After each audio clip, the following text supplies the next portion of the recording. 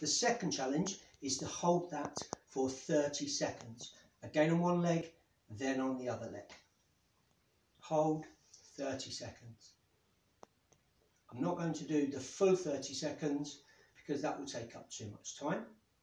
So 30 seconds on one leg, 30 seconds on the next leg.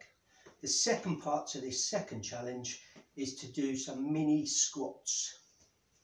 Hold and then very gently just dip down into 5 mini squats. Again, keep your head up, keep your tummy nice and tight, try to minimise that wobble. 5 on each leg. Again, if you wobble, start again, persevere, don't give up. The quicker you can start the next attempt, the shorter that period of time is, that shows you're developing your resilience. 5. If you wobble too much, start again. That's the second challenge.